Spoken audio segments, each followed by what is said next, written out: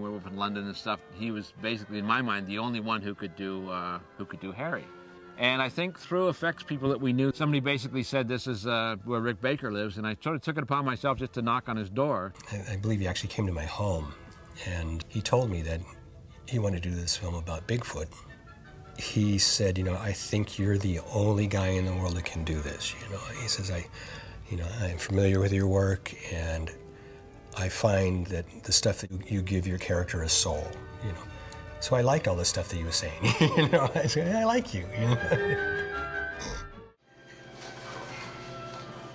First, we made mold Kevin's entire body, and that's the armature for our sculpture. So when I sculpted the head, I'm sculpting on a life cast, because you want it to fit the person.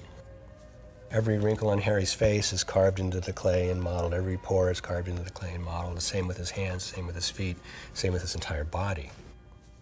Then molds are made of these things, and cores are made so we can cast the foam rubber the thickness we want. Did before in Bigfoot and Yetis and things, they always kind of talked about him having, the Yeti having kind of a pointed head. So I thought, well, if we give Harry a bit of a kind of a almost football-shaped pointed head, that will add a few inches there. And we could probably make feet for him that have lifts in them to make him, you know, so we can get him pretty big.